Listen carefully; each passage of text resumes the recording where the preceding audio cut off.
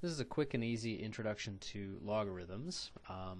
It's not intended to even scratch the surface of all the things you can do, but it's intended to be a good way to get started with the basics.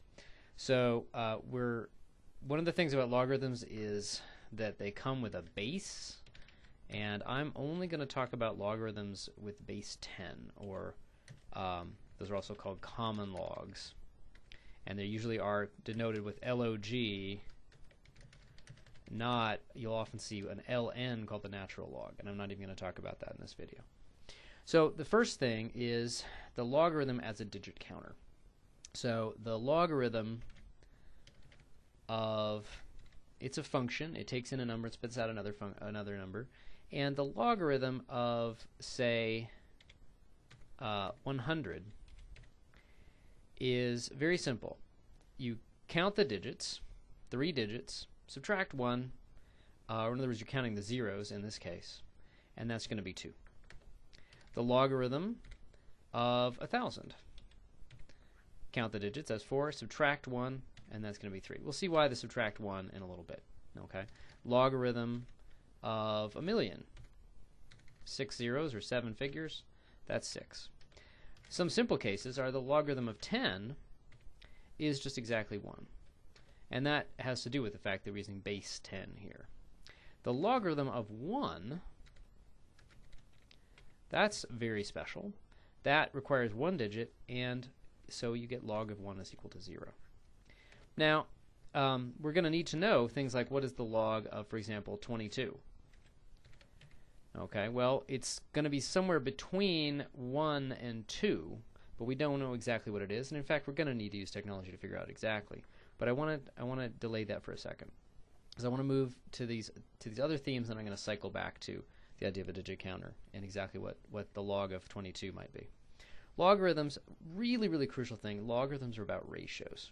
Okay, so let's look at a couple of these examples. Notice that when I go from log of 1 equals 0 to log of 10 equals 1, what that says, actually let me just put another bullet item here. I claim that adding 1 to the logarithm of a number means, well, let's see what that means. I add 1 to the logarithm, I multiply the actual number by 10. So I'm secretly really still trying to describe this number, but I'm just describing it here in terms of how many digits I need to write the actual number. Okay, so adding 1 to the logarithm, 0 to 1, went from 1 to 10. Does adding another 1 go up to 19 maybe, because I added 9 going here? Not at all.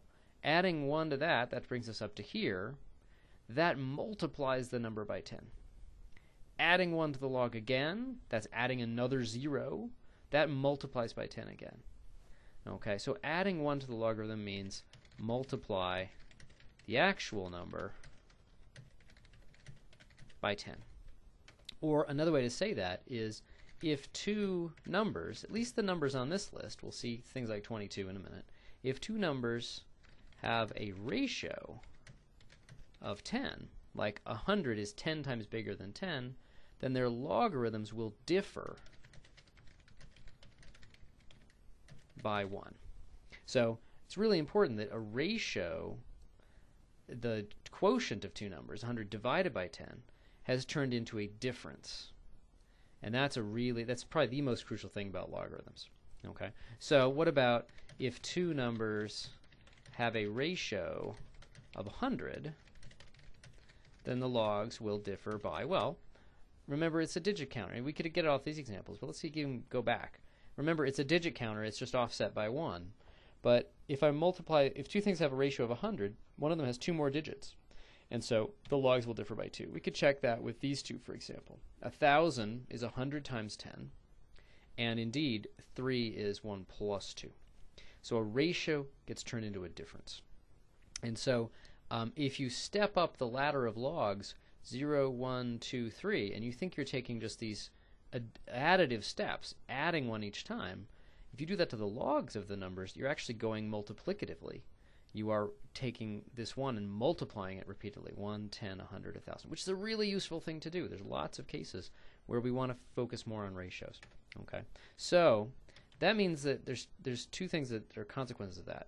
logs are great and appropriate when ratios are of most interest. When it feels more natural to compare things by saying, wow, that's 10 times as big. In that case, logs might be a really good idea. Also, logs are great to compare or group together numbers of very different size. So, for example, log of 1 is 0, log of a million is 6. Well, 0 and 6 are not incredibly different numbers. It wouldn't be hard to graph, say, 0 and 6 on the same graph. But 1 and a million, it's hard to put those on the same graph. Either the million's going to go off the top or 1's going to be invisible. Okay, so whenever you have numbers of very different size, logarithms are good, and especially when you want to compare those things by ratios instead of differences, then logarithms are very appropriate. Okay, so this last theme, logarithms are inverse to exponents. Really quickly, there's a way to write all these powers of 10, all these numbers as powers of 10. So for example, I've got the log of 10 to the 6th. That's one way to write a million. 1 followed by 6 zeros is just 10 multiplied by itself 6 times, or 10 to the 6th. What this says is the log of 10 to the 6th is equal to 6. That's not a coincidence. Similarly, like for 1,000, the log of 10 to the 3 is equal to 3. So logarithms take a number that's expressible as a power of 10 and just strip off that power. And that's often how logs are described. It's often a good definition of logs. So, for example, here's a question. What number would have, well, let's say n, would have log of n equal to, let's say, 1.5? We haven't seen such an example, and it's not clear what it would be, except that it would be somewhere between 10 and 100. Oh, maybe it's 22. Well, it's not going to turn out to be 22, but it's going to be in that ballpark. It should be some number between 1 and 2. So in some sense, it's a number that takes 2.5 digits to write. This is 2 digits just barely. This is just barely 3 digits. Somewhere in the middle is something that takes 2.5 digits, because remember, the log is the number of digits minus 1. I like to say it's the number of zeros, but I'm going to follow another source and say it's the number of digits minus 1. It's a good way to talk about it. Okay, well, let's look at this. Okay, it would be something, it would fit into this pattern. The log of 10 to the 1.5 power should be equal to 1.5. Okay, that tells us the answer. N is 10 to the 1.5 power. Now, if we remember how to work with like fractional exponents and things like that, that's 10 to the 3 halves, which is the square root of 10 cubed. But let's not worry about that too much. Let's trust the technology and just say, let the computer calculate 10 to the 1.5. Okay, it turns out to be about 31.6. Okay. The upshot is that I can convert back and forth by either taking the log, using the log button on the calculator, or using the 10 to the x button on the calculator.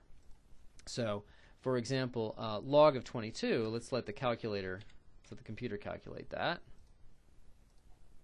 Okay.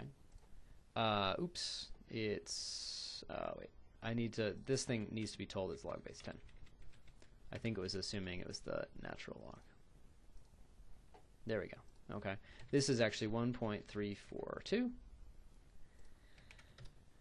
And so if you have the log button on the calculator, you won't need the base 10. The log button on the calculator just says log. So this says it takes about 2 1/3 digits to express 22, because it's definitely bigger than 10 but less than 100. And then if you go a little further, the log base 10 of 31.6, well, oh, that's not working. Let's test it. The claim was this should work out to be 1.5. Yeah, pretty close, because I rounded off. But it's basically 1.5. Okay. So that tells us how to complete a table like this. If I wanted to know what's 1.5, it's 31.6. So practically speaking, you're going to be using the log button to take big numbers or numbers that we want to compare with ratios and turn them into things that are smaller and that we just look at in comparing with differences. To go back from a logarithm number to the original number, you use the 10 to the x button. Let me say a little bit more about ratios, though. Let's look at this 31.6, and let me just say one more thing. In what sense does this really make sense? It's saying, let's put this in our master table. Log base 10, well, I don't need the log base 10 anymore. Log of 31.6 equals 1.5. So does that really make sense? It's saying that 31.6, this weirdo number, is halfway in between 10 and 100. Most people would say halfway between 10 and 100 is probably 55, the average of those two numbers. But in some sense, this is our new candidate for halfway between 10 and 100. Why is that? Well, it's really because it's all about ratios. Let me just do a couple of really simple calculations. Let me put it right here at the end of the ratio part. I'm going to take 31.6 and I'm going to divide it by 10. I'm going to compare them not by taking the difference, by taking the ratio. Well, that's obviously 3.16. Okay? A little bit harder calculation. What about 100 over 31.6? So 31.6 is supposed to be halfway in between 10 and 100. And I claim it is halfway in between in terms of ratio comparisons. 31.6 over 10 is 3.16. 100 over 31.6, it's very close to 3.16. And in fact, it would be exact if I hadn't rounded off. Okay, so if I go from 10 and I multiply by this magic number, 3.16, I get to 31.6. And then I use the same ratio, I get from 31.6 up to 100. So in fact, it really does make sense that this is in some way halfway between 10 and 100 on a ratio-based scale. Okay, so if you want to think about what you're calculating when you press the log button, it's a digit counter where when you look at when you get a non-integer answer, it's interpreted a little creatively, and how it's interpreted is all about ratios. So that when you take the difference of logs, you're taking ratios of the original numbers. And then if you want to go backwards from a log number to the original number, just take 10 to the x.